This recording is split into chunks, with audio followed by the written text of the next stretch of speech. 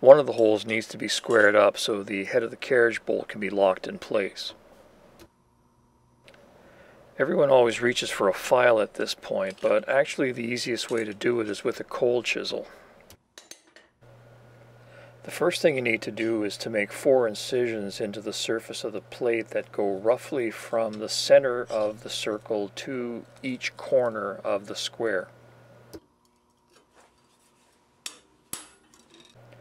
These 4 incisions create fracture lines that will allow you to clean up each side of the square in one pass.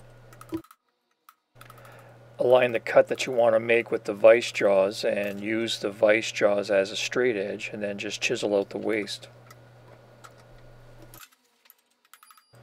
And then repeat this process for the other 3 sides and you should be left with a fairly clean hole.